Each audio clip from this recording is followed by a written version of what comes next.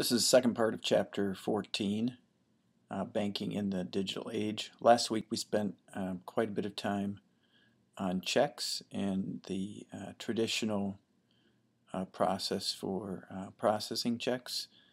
This week the end of the chapter is pretty short, and most of the resources will be online in Blackboard. These slides just kind of outline the last few pages of the chapter. When we talk about the digital part of banking, one of the things we talk about is electronic funds transfers. This would be the transfer of funds through an electronic terminal, telephone, the traditional hard line, but also computers, tablets, smartphones, other mobile devices that we can use to make electronic fund transfers, and even still magnetic tape. Now, obviously there's some issues with it. We talked a lot last week about stop payments and doing it orally or doing it in writing. Since electronic fund transfers happen so quickly, it can be difficult to issue an order. There are fewer records, which could be a good or bad thing. I mean, it's good when we're not wanting to be cluttered with a bunch of records, but when we want to document errors or go back and look at the transactions, sometimes the records are a little sparse, and there's an increased risk of tampering. Certainly you can tamper with paper, signatures, etc., but there's lots of issues that have come up.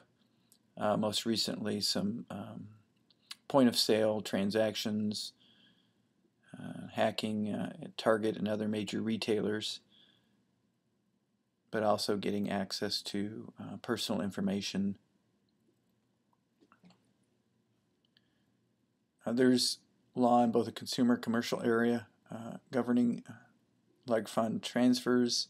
The consumer area, there's the EFT Act of 1978, and you can look in your chapter for specific disclosure requirements, rules about unauthorized transfers, as well as penalties for violation and damages. When we talk about commercial electronic fund transfers, we're primarily talking about transfers by wire between commercial entities, handled through the Federal Reserve or New York Clearinghouse, and these are governed under Article 4A of the UCC.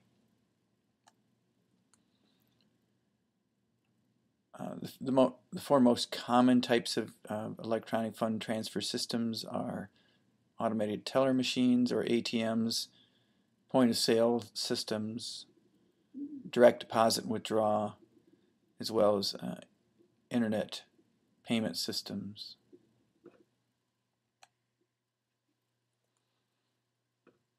Also, there's a growing area of e-money and online banking.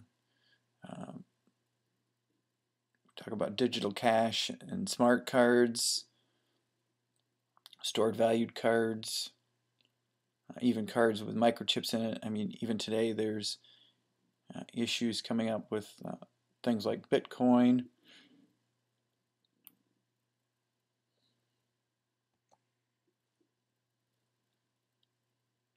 Also, online banking services falls under this part of the chapter, as well as some major laws relating to privacy protection.